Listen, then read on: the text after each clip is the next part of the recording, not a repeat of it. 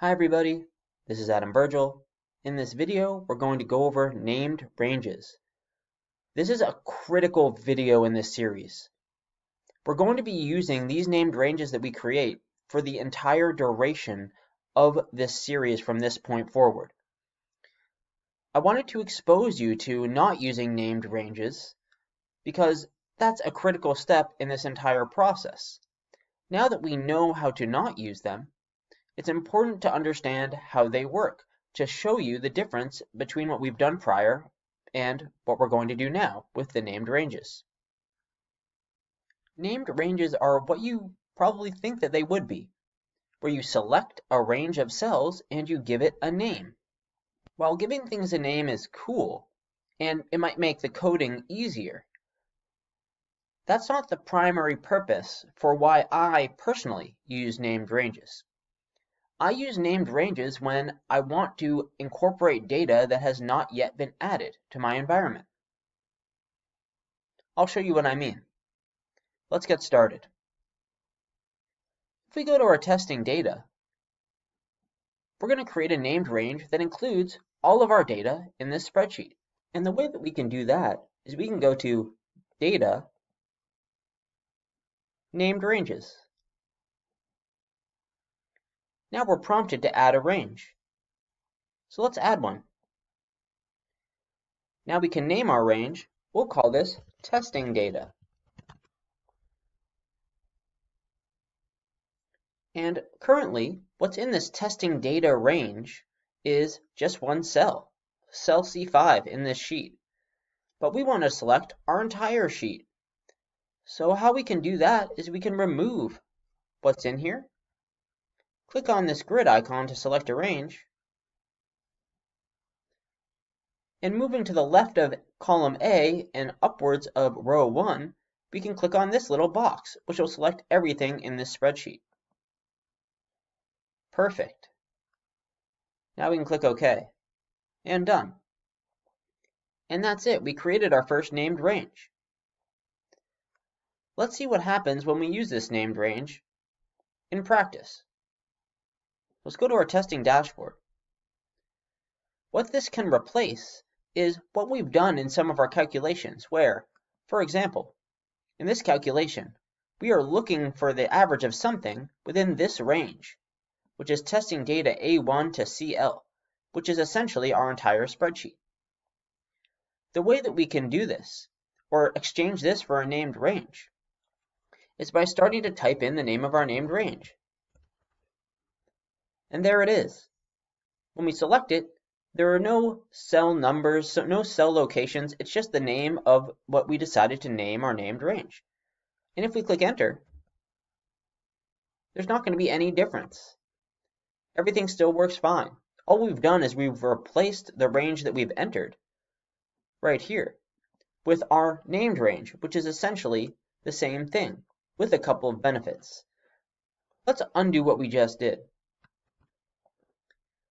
Because what we're going to want to do here is we're going to want to do a find and replace, to replace everything that we've done here, or in all of our formulas that use this range, and replace it with our named range, so that we're using our named range everywhere. The reason why that's important is because let's go to our testing data. Let's say that we add a new column.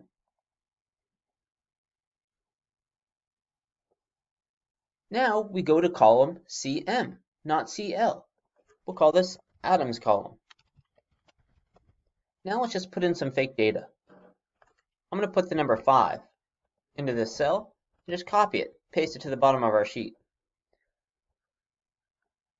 Now we have some data in Atoms column, which is column CM. If we go to our testing dashboard, we're going to be able to select Atoms column in this drop-down list because we made it go all across row 1, or where our column headers are, which includes additional headers. If we select Atoms column, we don't have any data for this athlete. But if we go into our formula and replace our hard-coded range that we're looking for right here, testing data A1 to CL, with our new named range, testing data, and we'll see it pop up like this. When we select that instead and click enter, now we get the data. So our named range is now accommodating for added columns. That's really beneficial, especially when you don't know if you're going to add more data or not. So that's great. All right, let's remove Adam's column. I'll select body weight again here, and I'm going to remove what we just did. Perfect. You might be thinking, oh, I don't want to have to do these formulas all over again. And you don't, because we're going to use something called find and replace. We'll go to edit, find and replace. What we're going to want to replace is the range that we had before, the hard-coded range, with this range called testing data, or our named range. To do that, we can click on a cell that has the formula or the old formula inside of it, like this one, the body fat one. And here's the range that we're looking at. So let's copy this, testing data A1 to CL, and paste it in the find, because that's what we want to find.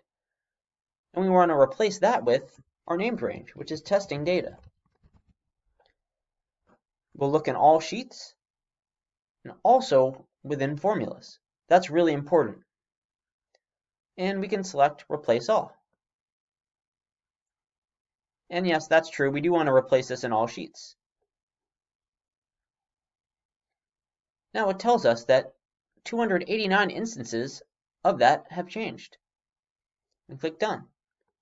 And everything will still work fine. But when we go into these formulas, it'll say testing data instead of the hard-coded range. That was so fun, let's do it one more time. Let's go to our testing data and create another named range. This time, we're going to create a named range for our column headers in our testing data set. To do that, we can go to Data, Named Ranges, and create another range. We'll call this Testing Headers. And this really won't change anything. It'll just change what we decide to call in our formulas. So let's click Done and X out of here.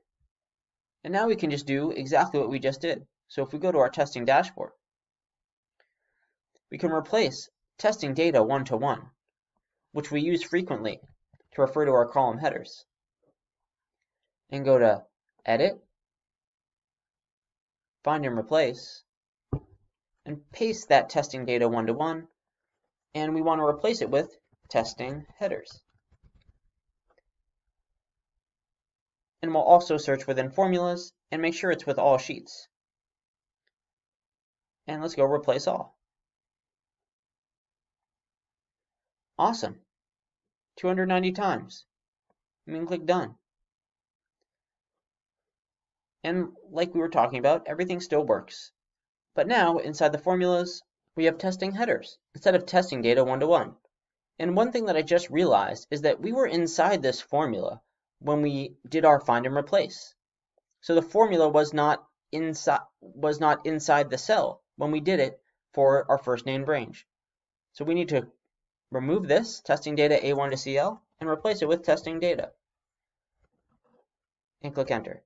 And that's the only one because we had the formula open while we did the find and replace. So make sure that you're not inside a formula like this while you're executing the find and replace. Great. Now, if we need to update our named range, we can do that from the named range area, and it'll apply to all the formulas that we have that named range in. So we have this testing data named range now. Perhaps we want to change it.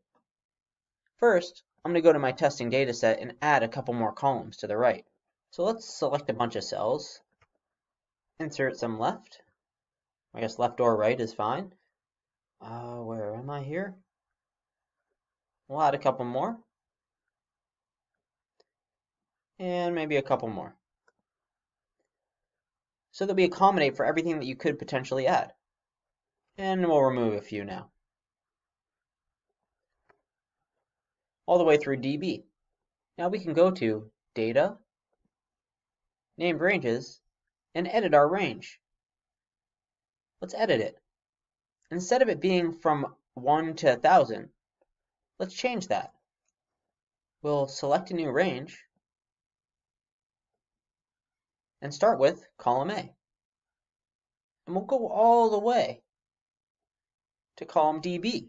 Hold down the Shift key for me and click column DB to get our named range to be column A to column DB in our testing data. Perfect. Now we're accommodating for all the rows, even if we have more than 1,000. And let's click Done.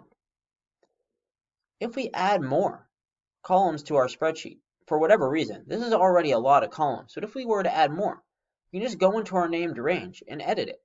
And instead of it being from A to DB, we might add 50 more just in case, and we could accommodate. We go back to our testing dashboard, we'll see that everything is still working fine, even though we changed our named range.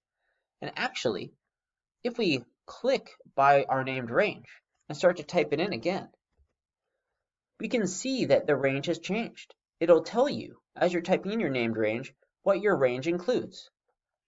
That's a really cool feature. That's it for named ranges. I hope this video was helpful, and we are going to use these moving forward. The ranges that we created will be used holistically throughout the rest of this project. This is the last video in Module 2. In Module 3, we're going to develop our own scoring system for our athletes, completely customized. That's also completely optional. You don't have to go through Module 3 to participate in the rest of this project. So if you don't want to develop your own scoring system for your athletes, feel free to skip it. If you haven't already, please make sure to give this video a like if it's been helpful for you. And if the content from this channel has been helpful in general, please make sure to subscribe to the channel. Thank you for watching, and I look forward to seeing you in other videos.